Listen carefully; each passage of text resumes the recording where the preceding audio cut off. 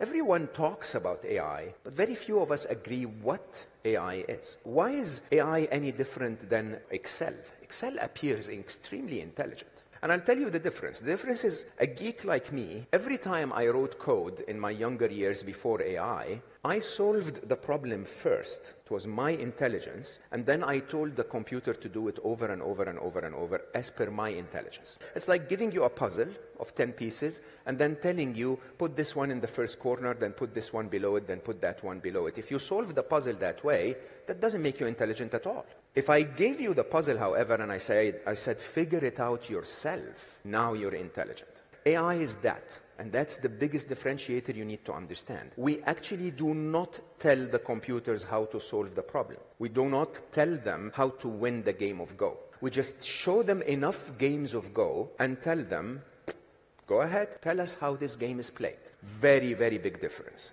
How far have we come? 2023, we had ChatGPT 4, and there are estimates that ChatGPT 4 was 155 IQ. Remember, language models are just about knowledge and linguistic intelligence. There are so many other types of intelligence out there that AI hasn't done yet. But in linguistic intelligence, in the task we've given them, they were comparable to Elon Musk at 155. Einstein was never measured, but Einstein was estimated to be 162.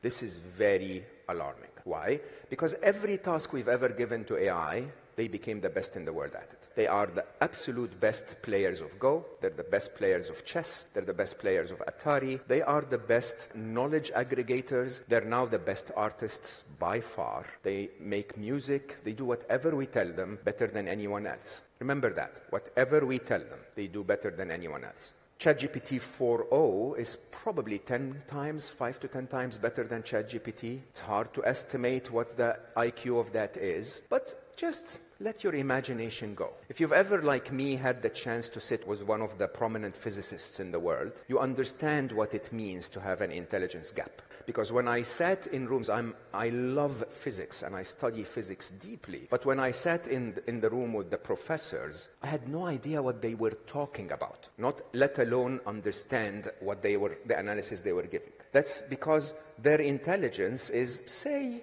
50% higher than me. I want you to imagine that, and imagine in the next 2 to 3 years, if something is double our intelligence, or 10 times our intelligence, or 1,000 times our intelligence. Now, this is very, very eye-opening. Now, I want you to also understand what's happening this year. So this year is very important, very pivotal for AI. I try to remind myself by saying it is the AAA CDF. A few things will happen this year. One is what we call aperture. So basically, the size of data that you could give AI in the past in a prompt was a few lines. Now you can give it millions and millions and millions of lines in context. You can give it PDF documents and videos, and it gets intelligence from that. The second is what we call agents. And agents are AIs talking to AIs. So last year, we were talking to AIs, telling them what to do. This year, AIs are talking to AIs. Yes, last year as well, but this year it's the name of the game, really. Which basically means you can talk to one AI and say, book me a trip to this wonderful city called Riga, and the AI will do everything. Which is the third A, by the way, which is known as prompt or text to action. You used to prompt them and they give you back knowledge or content. Now you can actually prompt them and they will give you back an action in the real world. Some of the dreams of some of the prominent AI scientists and